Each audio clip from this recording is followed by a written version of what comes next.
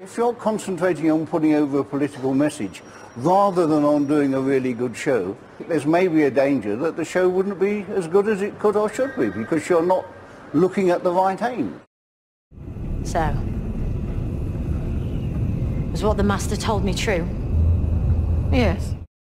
We knew far too much about the Doctor's past to the point where, you know, Aunt's mother, it just felt like we just knew too much about the Doctor. So he was just another character with a backstory.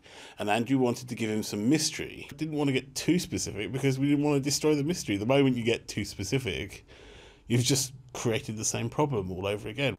Yes. Can't rewrite history, not one line! I realised, I could have set us back.